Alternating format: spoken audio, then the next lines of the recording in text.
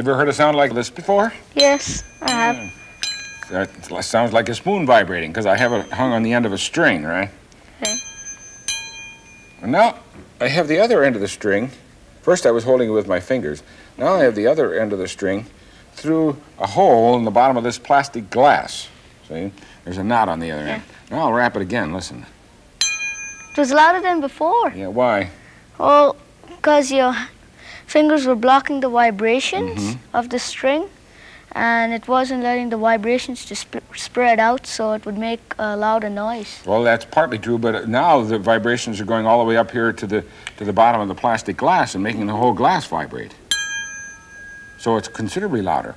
What do you suppose would happen if you took this ear and stuck it right there in the glass? Listen. It's very loud. Yeah, try it again. Okay.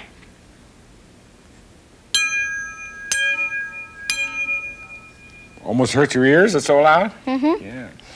Well, the basis of vibrating the bottom of a container like this is the principle behind probably one of the most famous of all amateur scientist experiments, the tin can telephone. You've made one of those, haven't you? Yes, Yeah. You tie a string between two tin cans and talk to people.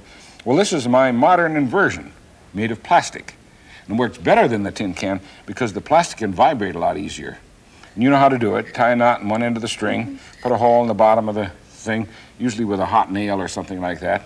Carefully now, because you don't want to burn yourself. Yeah. And then you run the string and do the same thing at the other end.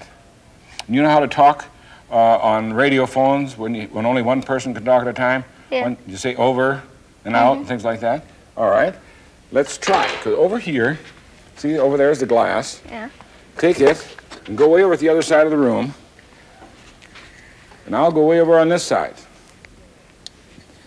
Out the door, even. Now, you got to hold the string nice and tight and back up just a little more, okay? And hold the glass like, can you hear me now? Okay, let me talk first. 1, 2, 3, 4, 5. What did I say? Over. 1, 2, 3, 4, 5. What did I say? Over. Okay, if anybody you'd like to call over? Yeah, I would like to call Donnie Chow. Over. Okay, if you had him on the other end, what would you say? Over. Please call it. Hang up and please ring again. You've got the wrong number. You're a great tease. Over and out.